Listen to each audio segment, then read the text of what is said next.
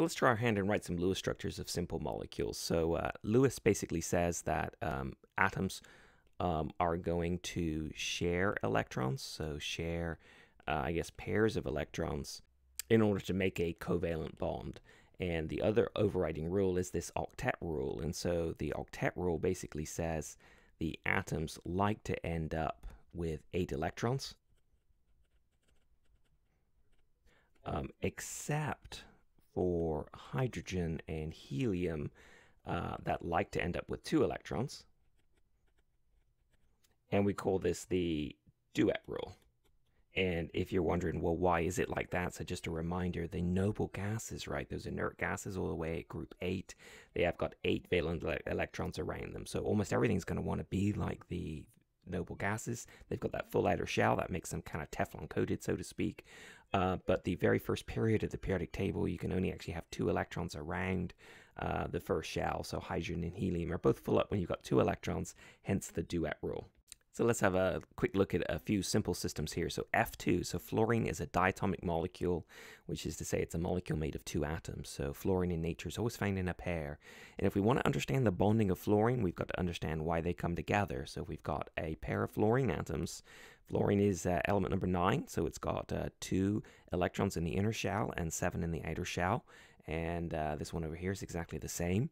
We can write the dot structure. Remember, we're just writing the valence electrons here, so I'm going to leave the first 4 by themselves and the next 3 paired up. And again, just a reminder, right, it doesn't really matter what size you kind of start and finish up on, but I've left them like that to kind of put the unpaired electrons across from each other.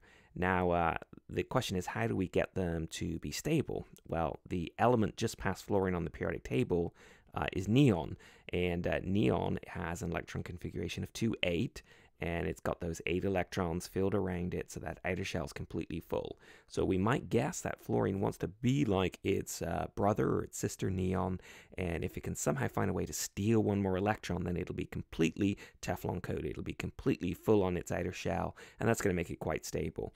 So there's 2 ways to do that, right? So you might imagine we can do that one of 2 different ways. So let me see if I can make a copy here. So I'm going to go ahead and, oh, yeah, perfect. And I'll tell you what, I'll make another copy too, because there's a couple of different ways we're going to do this. All right, so one way we can do this is we can play the stealer approach. So we can go ahead and we can say, let's take that electron and let's have the other fluorine atom steal it. And what does that give us? So at the end of the day, what that gives us is this fluorine on the left, which I'll draw, there we go, in black, has 8 electrons around it. So that is a very good thing, right? So now it is isoelectronic with neon. So isoelectronic, iso means the same, electronic means the same electron configuration. And whenever you've got things that are isoelectronic with noble gases, that's a very good sign that they are stable. So it looks like we've solved the problem, right? So now the other thing, if we look at fluorine, it's lost an electron. So let's see, I'm not pairing them up properly. There we go. So now it is 2, 6. And oh, what else do we have here? Well, the fluorine gained an electron, so it's negative, and the other fluorine lost an electron, so it's positive. So we got an anion and a cation here. Now, the only problem with this is, and you might think, oh, that's good, right? They just attract one another. Pluses and minuses attract each other, so that's why they come together. But the problem is that this is completely empty here, and this leaves this fluorine actually hungry for 2 more electrons, so it would actually want to steal them right back, I suppose. It wouldn't bond at all. So although this is quite stable, this is really terrible, so it sucks. So we can't do this. So I'm going to put a big green cross through this. This is insanity. So it looks like maybe we can just steal it from the other side, right? Maybe the right-hand one can steal the electron, but that just makes the right-hand one happy at the expense of the left-hand one, which has an outer shell that's not completely full. So the best way to approach this is through sharing.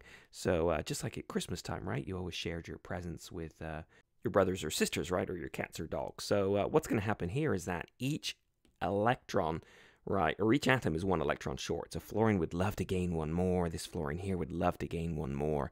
And what can happen is that the fluorines can just kind of nestle up next to each other. So I'll draw them next to each other like so.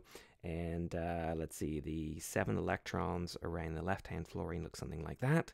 And let me do this in blue. The 7 electrons around the right-hand the right-hand fluorine looks something like this. And what happens is that this fluorine here kind of says, hey, fluorine on the left, I really love you. You can borrow my electron now and again. And the fluorine on the left says, hey, fluorine on the right, I also really love you. You can borrow my electron. And what happens, right, is that essentially each fluorine now kind of borrows from the other one, and it looks like each one has 8 electrons around it. So if I draw a little green circle around it, it looks like it's got an electron configuration of 2, 8, or at least it's got an octet around it, right? It's got 8 electrons around it, and that makes it pretty happy because that's isoelectronic with neon.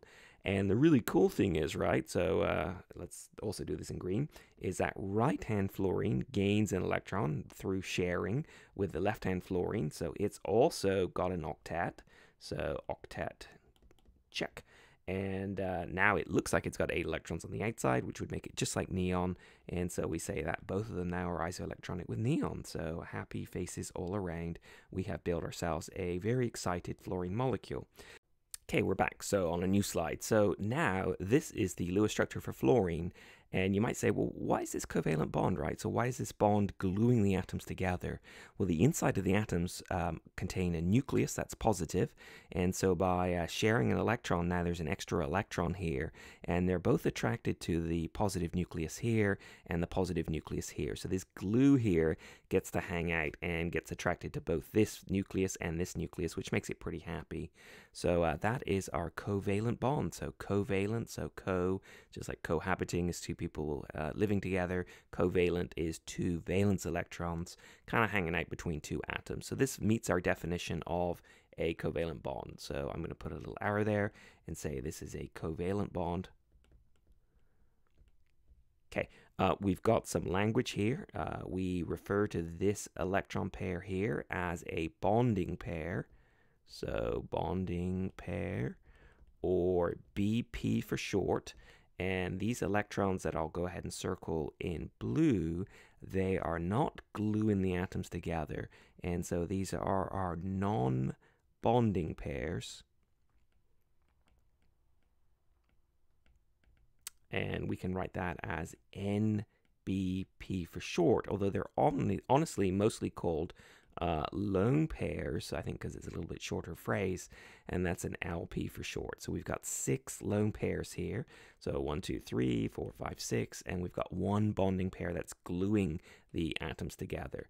And most of the time we don't write all these dots out like this, and so if we go to the bottom of the page, what we do is we write a line between the atoms, and that line is a covalent bond, and it represents the sharing of a pair of electrons. So this covalent bond, right, this line here, is the same thing as this up here.